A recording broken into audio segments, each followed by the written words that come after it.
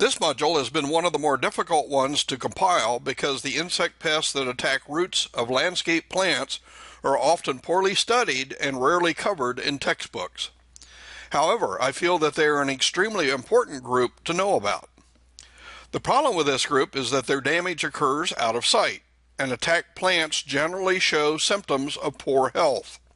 That is, plants will grow slower than expected, and their foliage often shows symptoms of poor nutrition. And even worse, about the only way to confirm root-eating pests is to dig the plant up. Finally, many of the root-eating pests are active at levels in the soil where insecticide treatments, even drenches, can't reach. This module will concentrate on three groups of insects: the root-eating weevils, a small group of longhorned beetles, and the WhiteGrubs. There are also sucking pests that attack roots, but I'll cover those in later modules. There are 14 known species of root weevils in the genus Odeorhynchus that attack roots of ornamental plants in North America. All are invasive species, and most have come from Europe. Another interesting feature of these weevils is that many of the more important species are all female. That is, they reproduce parthenogenically. These weevils are in the group of curculionids that are known as broad-nosed weevils. If you look at the heads of the weevils illustrated here, you will see that they have the typical snout of a weevil, but the snout is relatively short and doesn't end in a point. They also have the elbowed antennae that is typical of weevils. Three of the most common species found in our landscapes are the black vine weevil, which is one of the larger species. The rough strawberry root weevil is slightly smaller, and adults usually have more evidence of bumps on the pronotum. The smallest species is the strawberry root weevil. This species is most common in nurseries where seedling trees are grown. These three species are generally black in color. Not shown here is the clay-colored root weevil, which is also known as the raspberry root weevil. This species is about the same size as the rough strawberry root weevil, but the body is covered with clay-brown colored scales. Here are some images of the actual weevils so that you can get an idea of their color. As we mentioned in the earlier modules of leaf-eating insects, all of these root weevils are leaf notchers as adults. Their common names are also a bit deceptive, as these weevils generally have broad host ranges, both as adult foods and as larval foods. Since the larvae often feed on the roots and crowns of strawberries and raspberries, their common names are reflective of this. In the nursery industry, the black vine weevil is often called the taxus weevil because it can build up large populations in taxus production. When taxus plants are grown in clean, weed-free soils, the weevil larvae often will girdle plants. Black vine weevils also attack potted perennial plants, and when the plants are kept under the protection of plastic for the winter, the soil can be warm enough for the larvae to completely devour the dormant plant roots during the winter. The result is a bunch of dead plants that aren't discovered until the following spring. I'll use the black vine weevil as my example to discuss the life cycle. This weevil occasionally overwinters as new females that emerge late in the previous season. Actually, this weevil can be an occasional home invader in the fall, though houseplants can be infested if the plants were placed outside for the summer. The largest part of the population usually overwinters as nearly mature larvae. These develop rapidly in the spring when soil temperatures are sufficiently warm for them to be active. When they finish feeding, they pupate in the soil near host plants. The new adults join the successfully overwintered adults to feed on plant leaves, usually in May and June. The females generally have to feed for 2 to 3 weeks before they are ready to lay eggs. The females feed at night and hide in the litter under plants during the day. When ready to lay eggs, they deposit a few eggs each day in moist soil under favored plants. The females can actively feed and lay eggs for 2 or more months. Now that we have covered the life cycle of the black vine weevil, let's look at management strategies. In general, most management, whether in landscapes or in nursery, are to target the adults in the spring as they do their maturation feeding and before maximum egg production begins. For landscapes and open fields, the adults are usually feeding on plant foliage in late May into early June. Foliar-applied insecticides are often effective at taking out most of the adults when applied at this time. In nurseries, pitfall traps are often scattered around the fields, and when the first adults are trapped, sprays are made. The traps are usually maintained for a month to determine if late emerging adults may also need to be treated. In landscape, the presence of newly notched leaves on plants is a sign that treatments will effectively reduce the adult population.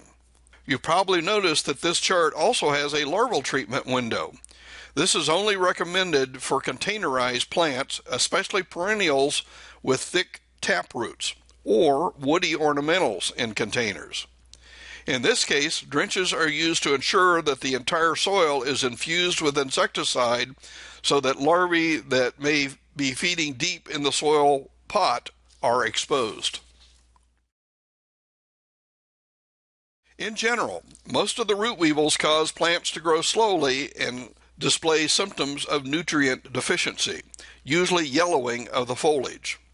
However, when excessively large populations occur, the larvae will eat most of the roots, and they then turn to nibbling on the phloem and cambium of the central root and stem.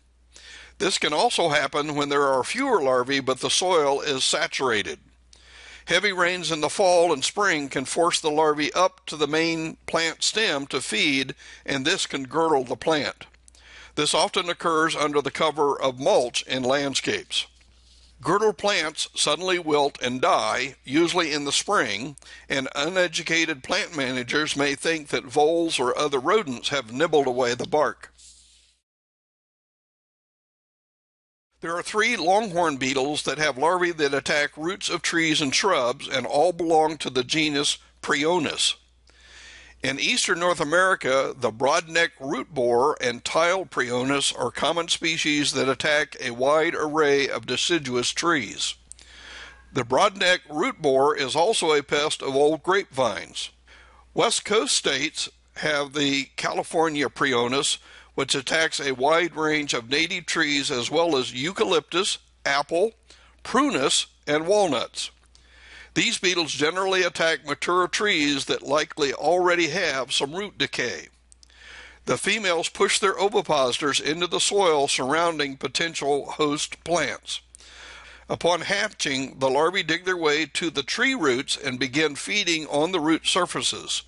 As the larvae grow, they eventually enter the large buttress roots of a tree, which can cause considerable decay and allows for invasive root fungi to gain entry into the tree. The larvae can take 3 to 4 years to complete their development, and multiple larvae can destroy most of the root system of even a large tree. This makes the tree highly susceptible to being blown over in a wind or ice storm. When this happens, it may be the only time that the borer larvae are discovered. Because the larvae are deep in the soil, no insecticide treatments are registered for these pests. WhiteGrubs are the larvae of scarab beetles that live and feed in the soil. They are thick-bodied larvae that have adopted a distinctive C shape. They generally have white or cream-colored bodies with brown to black head capsules. The thorax has obvious legs which help separate these robust larvae from weevil larvae. When feeding, the end of the abdomen has a gut cecum that appears dark with food remains. Most of the turf-infesting grub species actually feed on the thatch, a layer of dead and decomposed plant matter on the surface of the soil. Since turf roots and crowns are also in this zone, the grubs sever and eat these plant tissues also. The result is dead turf. When sufficient grubs are present to kill the turf, the dead turf layer on top can often be lifted like a loose carpet. Most WhiteGrubs are also highly prized by skunks, raccoons, armadillos, wild boars, and even some birds. A few grub species like European chafer, oriental beetles, and Asiatic garden beetles seem to like to feed on more fibrous roots of trees, shrubs, and perennials, so they can often be found around these plants. White grub adults can also lay eggs in nursery pots, or they can be present in the soil surrounding nursery plants. Most are considered quarantine pests, so mere grub presence can stop a sale of plants that are to be shipped to other states. White grub adults are typical scarab beetles. These beetles have robust bodies and lamellate antennae. That is, the antennae that end in a club of several flat plates that fit together. In North America, about a dozen species have grubs that are known to commonly damage turfgrass from Canada to Mexico. The native May June beetles, green June beetle, and several species of mass chafers commonly attack lawns, and the tiny Atenius and Aphodius beetles occur in the highly maintained turf of golf courses. Remember that the introduced European chafers, oriental beetles, and Asiatic garden beetles are ones that feed on the roots of ornamental plants, and these, plus the Japanese beetle, are considered to be quarantine pests. While the adult beetles are pretty easy to identify, it is the grubs in soil that are usually discovered, and identifying these is a bit more difficult. White grubs in North America are fairly easy to identify using what is called the raster pattern. The raster is the undersurface of the last abdominal segment. The raster usually consists of some long hairs and short, stout bristles that are usually arranged in a specific pattern. This pattern is usually easy to see by holding the grub between your thumb and forefinger with its head facing towards you and the tip of the abdomen facing upward. With a 10 power or 15 power hand lens, you should be able to see the pattern of bristles on the raster. In the case of the Japanese beetle, their raster has a V-shaped pattern. The mass chafer grubs don't have a distinctive pattern, but they have just a random arrangement of the stout bristles. All white grubs have the same stages that insects with a complete life cycle have. That is, egg, larva, which is the white grub, pupa, and adult. All also have 3 larval instars. As you can see in this image, the third instar grub is the largest and is also the most damaging because it needs to eat a lot more than the first instar grub. And, on the other hand, the last instar grub is the most difficult to control, partially because it is often 20 to 30 times the body weight of the first instar grub that hatches from the egg. I'll use this colorized illustration of the Japanese beetle annual life cycle to discuss the general life cycle of the white grubs that are most commonly found in our landscapes. While some of the May-June beetle species take 2 to 5 years to complete their development, most of the grubs of concern have annual life cycles. The adults of these pests generally emerge in June and July. While the Japanese beetle adults feed on the leaves of trees, shrubs, and flowers, most of the other species merely emerge at night, mate, and go back into the soil to lay their eggs. The Japanese beetle females will undergo several feeding and egg-laying bouts. The eggs take a little over 2 weeks to hatch, and the tiny first instar grubs dig to the surface of the soil where the highest amount of organic matter is found. They will feed at the soil thatch interface for about 3 weeks, then dig back into the soil to molt. After molting, the second instar moves back up to feed for another 3 weeks. By September, these grubs molt again into the third instars. In most locations, the third instars are nearly mature in the fall, and they then dig deeper into the soil to avoid predation for the winter. In the spring, the successfully overwintered grubs move back up to the soil thatch interface and finish whatever feeding is needed. They then drop back into the soil and form a pupal chamber. The pupa takes 3 to 4 weeks to form the new adults. It appears that the major factors regulating white grub populations are available of suitable organic matter and soil moisture, especially at the time of egg laying. Most of the white grub species emerge at night, mate, and the females dig back into the soil to lay their eggs. Japanese beetles are the major exception to this in that the adults are active during the day. In all cases, the adults of all the species lay dehydrated eggs. These eggs have to absorb moisture from the surrounding soil in order to develop. This is why grub populations generally decrease during years when drought occurs at the time of egg lay. Unfortunately, landscapes that are regularly irrigated and kept green are always at a higher risk of having damaging grub populations. The European chafer is still only found in the extreme northeastern area of North America. It is most common in Quebec and Ontario provinces and from the New England states across to Michigan and northern Ohio. Adults emerge in early June at dusk and fly to nearby trees where mating occurs. However, the adults don't eat tree leaves like the May-June beetles do. After mating, the beetles fly back to the soil and dig in. Mated females lay eggs in moist soil that contains a fair amount of organic matter. These often end up in flower beds, especially ones with thick mulch layers. The larvae move more than other grub species, and they seem to like dining on the roots of trees, shrubs, and perennial plants. The grubs are often concentrated around flower beds. The grubs have a Y-shaped anus, and the raster pattern consists of two parallel rows of bristles that diverge at the anus. Oriental beetles are also found in the northeastern states over most of the same territory as the European chafer. The adults vary considerably in color, ranging from light tan to almost black.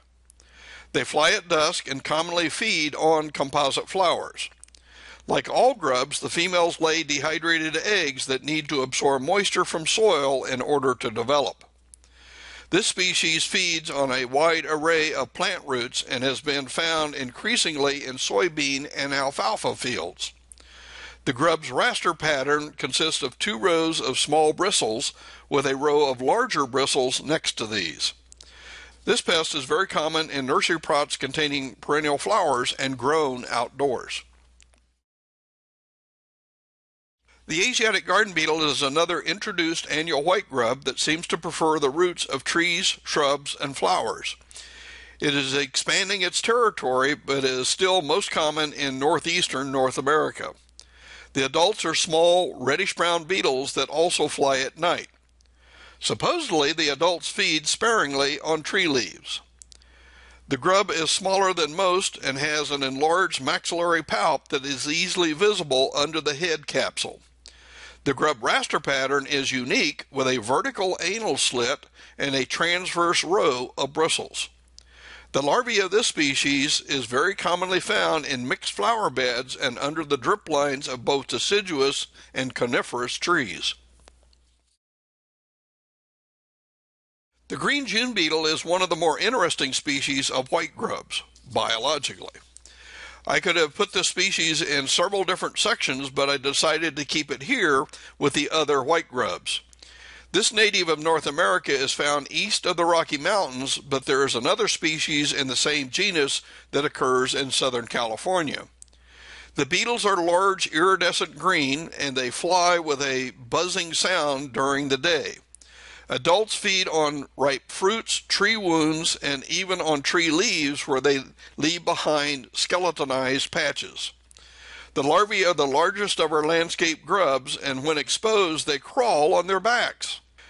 The grubs are also unique in that they feed on grass blades at nighttime, not the thatch, roots, or crowns of grasses. The larvae make a base burrow that can extend 6 to 8 inches into the soil. They emerge from these burrows on warm nights to eat grass blades. The larvae also have a stink gland which protects them from mammal predators.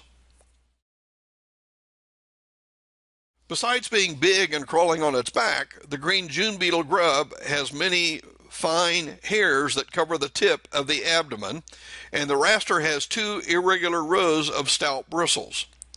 Notice that the larvae don't kill turf, but their nighttime grazing can really thin it out. The grubs also periodically push out soil from their burrows, especially after heavy rains or in the spring when they clean out their overwintering burrows. This grub occasionally is found in flower beds along where turf has been growing. This grub occasionally is found in flower beds near where turf is being grown. Apparently, the females are attracted to the odors of decaying wood fibers to lay their eggs. In this old USDA life cycle chart of the green June beetle, notice that the adults tend to fly in July and August, a bit later than the other annual white grub species. The females are highly attracted to moist soil with a high amount of organic matter. Lawns that have been fertilized with manure and other organic sources can be very attractive. The females lay a batch of eggs in a capsule of soil that is held together with a secretion. Apparently, this helps the eggs to properly hydrate. Occasionally, when people discover this really big grub in their landscape, they panic and try to control it with pesticides. Unfortunately, the grubs contact these insecticides when they come to the surface, and that is where they die. There is nothing more alarming than finding hundreds of big, dead, and rotting white grubs littering a lawn, sidewalk, and driveway the morning after applying a grub control treatment. You're probably wondering why I put a picture of a wasp in this module. Scoladubia is a large, hairy wasp that parasitizes the green June beetle larvae. The wasps can emerge in great abundance in August, and they search for 4 to 6 weeks for green June beetle grubs. Because they are a wasp of impressive size, they get many inquiries about what they are and how dangerous are they. The adults feed on pollen and nectar, and when the female is ready to lay eggs, she will fly back and forth over soil infested with green June beetle grubs. She will occasionally land on the turf or soil and disappear among the grass blades. If she finds a green June beetle burrow, she will enter the burrow and apply a paralyzing sting to the grub. Once the grub has been immobilized, she will attach a single egg. Apparently, the grub recovers from the sting and resumes its behavior, but the wasp grub that hatches embeds its head into the body of the grub and begins extracting hemolymph for food. Eventually, the grub stops feeding and remains in the burrow while the wasp larva eventually eats most of the grub. The wasp then pupates in the soil. In answer to the sting question, the females can sting but won't do so unless provoked by trying to pick them up.